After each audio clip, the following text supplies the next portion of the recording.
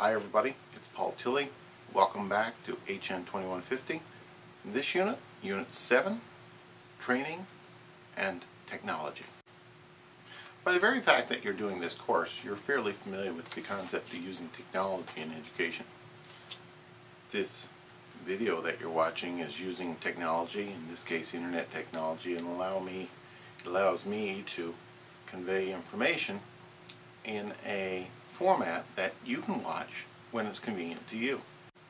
Specifically, I want to discuss with you some of the key learning objectives of this unit. First, we're going to explain what e-learning is and what exactly is involved in learning using technology. We're going to compare and contrast computer-based training, interactive media-based training, and virtual reality. We're going to describe the advantages and the limitations of e-learning. We're going to describe current e-learning platforms, and we're going to describe self-paced instruction. Further, we're going to describe the contribution various forms of e-learning makes to individual development. And finally, we're going to discuss the use of e-learning platforms for delivery and achieving organizational and development goals. So you're a firm and you're located at offices all across Canada, all across the world. How do you provide training to people who work in those remote offices? Well, think about it. You send out a trainer to every office. It would cost hundreds of thousands of dollars and take a tremendous amount of time. So we need to find a more efficient and effective way to provide the training such that we get a consistent quality level of training, where at the same time looking at a cost-effective way of doing it. Well, technology-based training has really become popular because it allows for that sort of thing. It provides consistency and it provides it at a reasonable price. So, technology-based training has some key benefits. First, TBT can help reduce training and learning time, reduce costs, provide instructional consistency, and provide privacy for learning so trainees can master the learning at their own pace. TBT is generally safe and relatively easy to access, particularly with high-speed internet technology. TBT is an area of training that has grown in leaps and bounds in the last little while, and we have to look at what are some of the things that people are using and where is this going to go in the future. So we'll take a look at that in this unit. Technology-based training means that training includes a whole bunch of delivery mechanisms, including web-based delivery, computerized self-study using CDs or some other type of media, storage media, satellite or TV broadcasts, audio, video conferencing systems, web conferencing systems, and teleconferencing. One form of technology-based training is computer-based training, or CBT it's often known as. Computer-based training refers to computer training that will teach job-related skills. This type of training can include text, graphics, animation. It can be delivered via CDs, DVD, internet, intranet, which is an internal internet to a company so that only people who work for the company can access it. E-learning is another form of computer-based training that uses a company internet or intranet to deliver the training and instruction to trainees.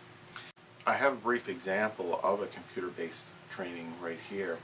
What you're looking at is a site by Skillsoft. Now, Skillsoft is a big provider of training to corporations around the world. They have a lot of computer-based training programs, and this one here that I'm showing you is one that's available online. It is a series of slides with a voiceover, and it is engaging in that it asks you specific questions as you go through and you type in your responses. It is a form of computer-based training, and I should note that it is self-directed as well. You consider how long you take to go through the module. This particular one has 19 slides to it. You can go back, you can go forward, you can skip, you can review it. So it's entirely at your pace, so the learner determines how long he or she spends at the particular topic. You often hear too about self-directed learning in terms of the online environment. Self-directed learning means that it's learning that you direct, the learner directs him or herself. Self-directed, or self-paced, sometimes it's called self-paced learning, means a trainee will use self-study but has access to someone who can answer questions for him or her. So a guide on the side, more or less. This is a process that sees the trainees taking responsibility and initiative to take the training on their own time. This can be computer-based, or could be a paper manual or booklet, and contains all of the training information in that manual or booklet. Trainees can access the information at any time to take the training. Self-directed learning can be more flexible than instructor-led computer-based training. Trainees can build their own knowledge and decide what training level they need. Trainees can become more independent, and they can gain the skills needed to make more efficient and more effective use of their time. Trainees can also learn according to their own learning style. So another issue that you often hear in this type of training is the concept of a synchronous environment versus an asynchronous learning environment. A synchronous learning environment is very similar to a classroom in the sense that the class meets from 1 to 2 on Tuesdays. So that means everybody comes and everybody sits in class, and it's for that 1 hour, and it's on Tuesday. So everybody learns in that mode. It's kind of a lockstep type thing. Asynchronous, on the other hand, allows flexibility so that you can take a look at the course at 1 o'clock in the day. I might like to look at the course at 1 o'clock in the morning. We're all at different times. We can look at it when we want. The D2L program that we use in order to teach this course is very similar to that. You can decide when you want to access the course. Somebody else can decide at a different time. So we don't have a set class per se, but we do have the material there for you to access at any point in time that you want it. So computer-based training really can be either of these two. It can be synchronous, meaning that the group all go together, or asynchronous. And some training incorporates both methods into the training methodology. So synchronous training tends to be real-time, tends to be live. It would have to have this ability to get good feedback on a quick basis. And that's really the biggest advantage of it, is that everybody's in it together, so that everybody learns together. So the trainees have to be there on their computers at a specific time so that they can chat and that they can deal with one another. And I don't know if you've used any other pieces of software in the D2L program, but we do have one that allows for this chat feature to happen, so the class can get together and chat about. Now that's great, it works really good, but it requires everybody to be there. The asynchronous means that the trainees can get access to the training material at any time, at any location, such as D2L. And the information is given in text, in instructions, in graphics, in animation, in video, in audio, that can be played at the learner's leisure. As I've alluded to so far, the up-and-coming learning style is one that blends or melds the two that I've just referred to.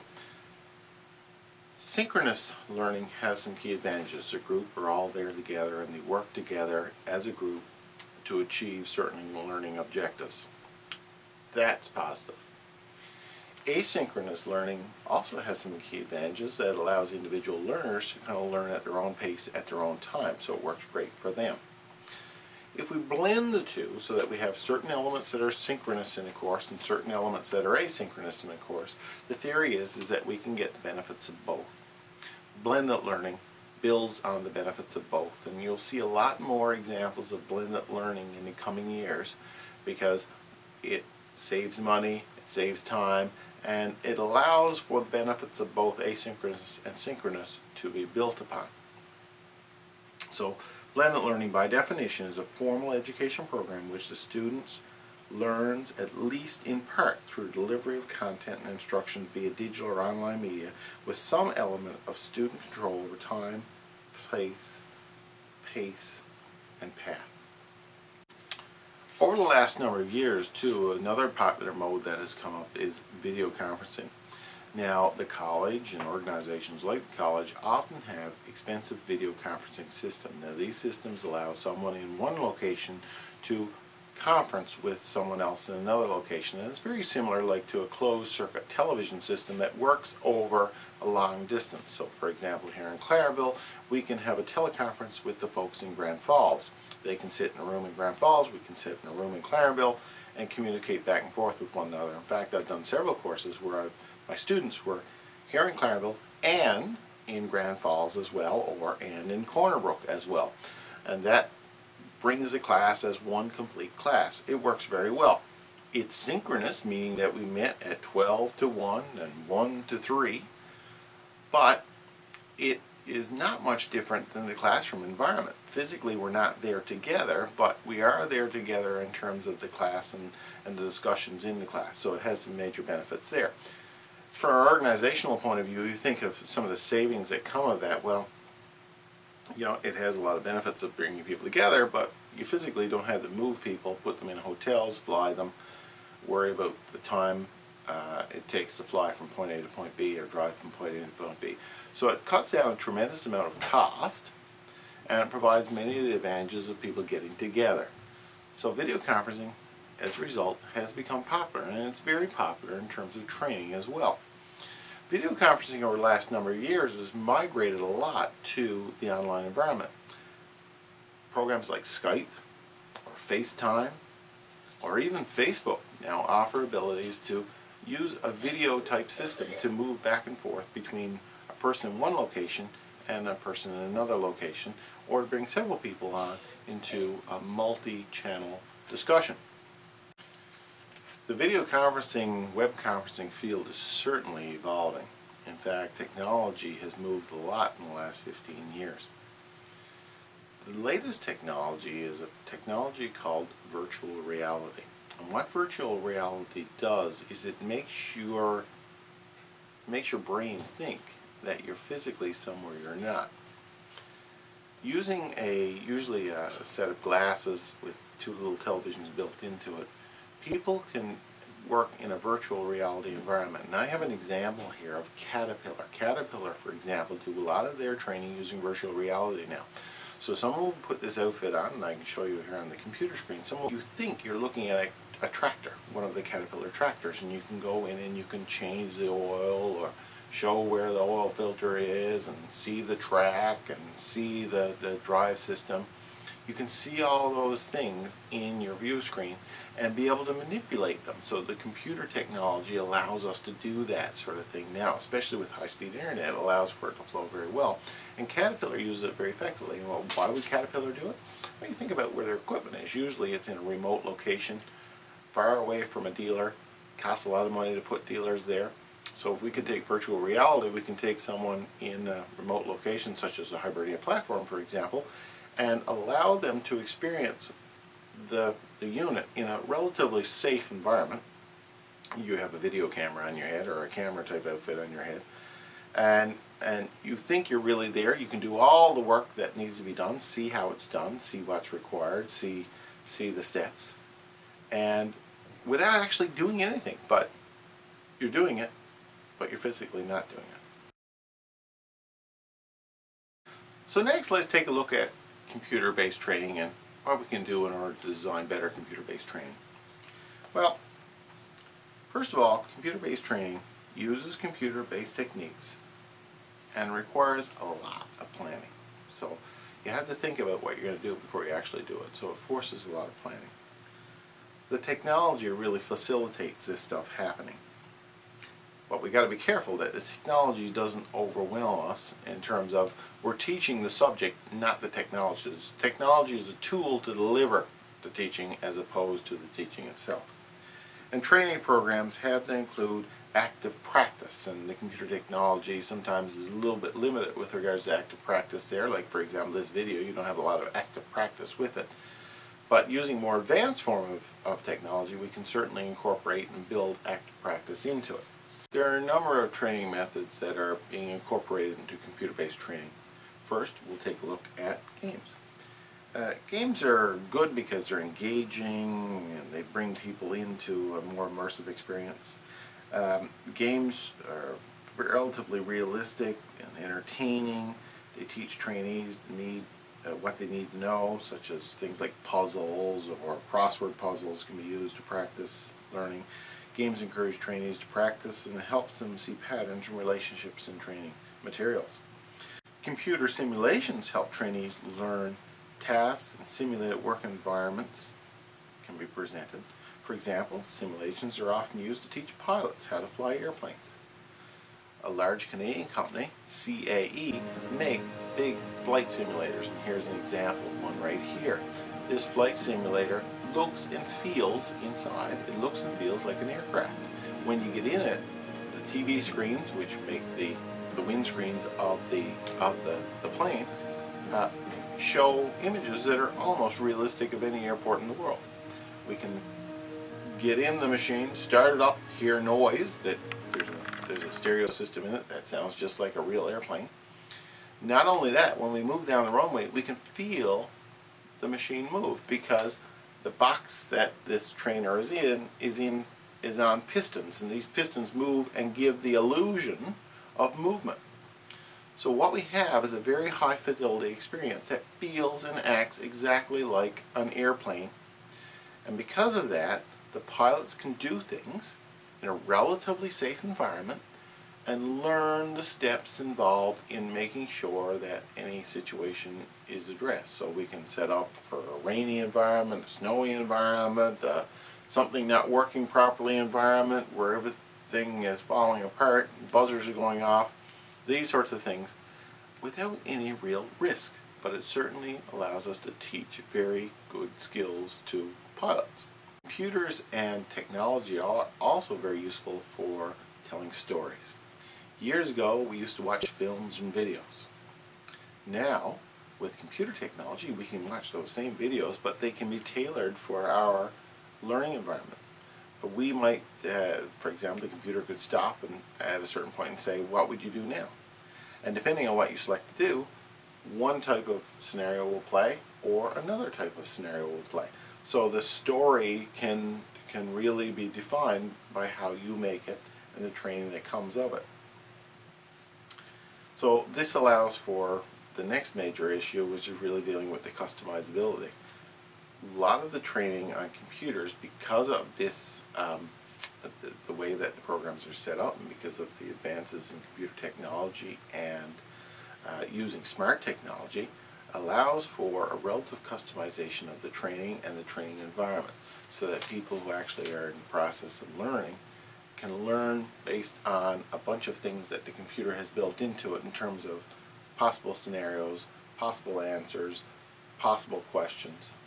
And this can change based on the person's what the person feeds back into the computer. So having reviewed a lot of this stuff, now let's look at some of the major advantages and disadvantages that have been identified to the trainee in terms of using computer-based training. First and foremost, it provides greater flexibility. So the training can take place anywhere, anytime, and that's valuable. The employees don't have to leave work in order to do the training. In fact, they could do the training literally anywhere if they have a computer access. It allows greater control over learning, which can include self-paced learning. You are the one, the learner, is the one that determines the pace of the learning. It helps shy students interact with others. It allows trainees to pace their learning. And probably another key feature is it provides just-in-time learning, so we can tailor the learning to the needs as they arise. From a disadvantaged point of view, the trainee has less interpersonal contact with people. You're very much dealing with a machine. Some people, it's just not going to work for. Their learning style does not match with computer-based training.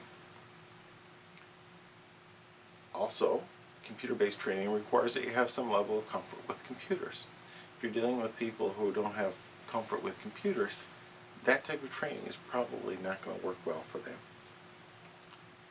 Now let's take a look at it from the point of view of the trainer's point of view. So what the training organization, what advantages, what disadvantages would computer-based training bring to it? Well, from an advantage point of view, it ensures all trainees receive the same training. There's consistency. It allows large numbers of employees to be trained in a short period of time. It doesn't matter where they are either. They can be anywhere. Internet delivered, internet access is everywhere. Tracking employees' progress can help with certification. One of the things with the learning management system, which is a system such as D2L that is used to manage the people's access to things, it tracks what you've seen and what you haven't seen. So it can keep track of where you are in terms of the overall training process. Reduces costs associated with training, including travel costs, meal costs, accommodation costs. Certainly big benefits there from an employer's, trainer's point of view. The downside, well, some employees may just be uncomfortable with this type of system. And probably the biggest thing that scares off a lot of employers is development costs. Development costs in this type of training, particularly seeing it's always evolving and last year's technology doesn't match this year's technology, is cost. Cost of development is very, very high. And what we need to be able to do is to ensure that we can make it manageable in terms of the cost of development. We need to look at a cost benefit, let's say, is computer-based instruction beneficial, and can it be done at a reasonable cost? You may ask too, where is the future of this? Well, the future of this technology is unlimited. We're seeing tremendous growth in the last number of years. Just some of the things I want you to look out for now is, well, mobile learning is probably the biggest advantage and the biggest thing that's coming into our future. You'll see a lot of people doing learning on their iPhone or on their iPad. We need to be able to move and learn at the same time. A lot of these learning systems are now being set up for a very mobile environment. That's going to be critical in the next few years. We're seeing the commonality, the more commonality of podcasts, be the audio video such as this here. You're going to see a lot more instructors using this type of method in the next little while, and we're going to see it getting easier and easier and less time consuming to do. So that's going to be important. We're going to see the increased use of social media, and what I mean by social media is blogs, which are weblogs, Facebook, Twitter, Reddit. All of these types of tools are going to become more common in the use and delivery of online training. And you're going to see the companies such as Google, such as Facebook, going into that online world, online training world, heavily in the next few years, because it is a very high demand market and there's a lot of money to be made in it, and we're still looking for a better system. There's always a lookout for a better system. These companies certainly are the ones with the money and the might and the technology to make that better system. So overall, that's that unit. I want you to take a hard look at the types of tools that are used and the advantages and disadvantages of those tools. So, having done that, that's Unit 7. If you have any questions, you let me know. Thank you.